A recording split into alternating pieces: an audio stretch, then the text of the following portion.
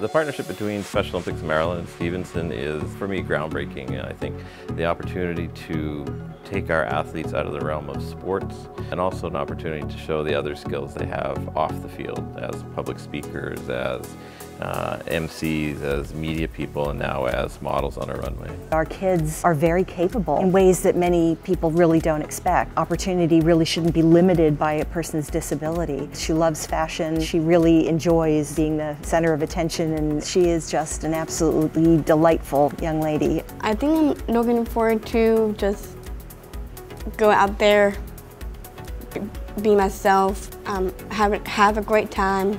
I was really excited. It's a great opportunity for me to showcase creativity and also be confident. Well, for her, it's given her a chance to make one of her dreams come true.